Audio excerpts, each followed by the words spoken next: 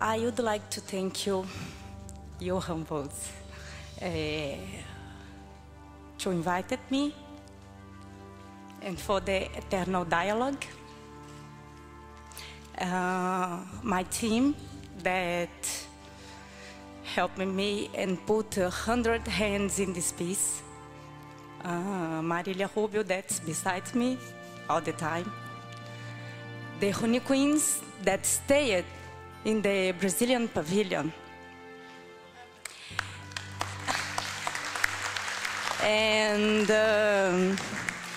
of course, the public. So, as Mario Pedrosa said, art is the experimental exercise of freedom. Thank you.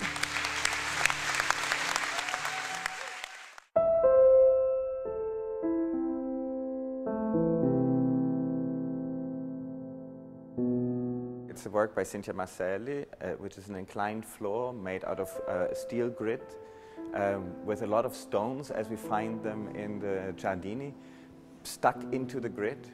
And then there's different elements. There's a large snake going through the pavilion. There is a forest of signs or ghosts or flags in the pavilion. There's a new film Cinthia did together with the filmmaker Tiago Machado, which is a film of different people on a roof, occupying a rooftop, and these different elements speak to each other.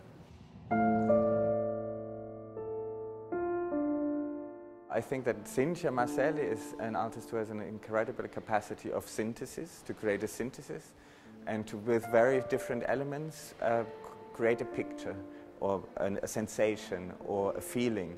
And I think that's the strength of her work. The Brazilian Pavilion is for sure representing the actual moment of our situation in Brazil, but also keep the poetry and the force of the art.